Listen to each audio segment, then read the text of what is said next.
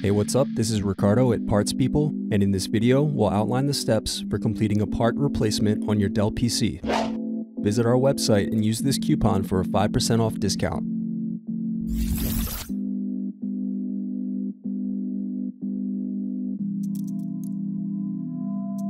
Unscrew and remove bottom base.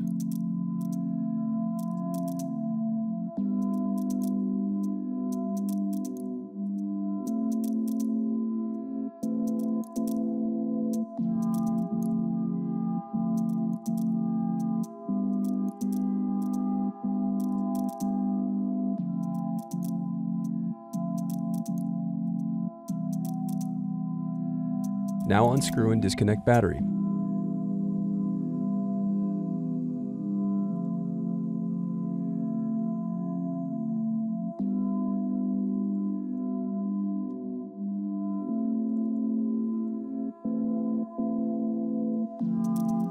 Next, unscrew and lift right hinge.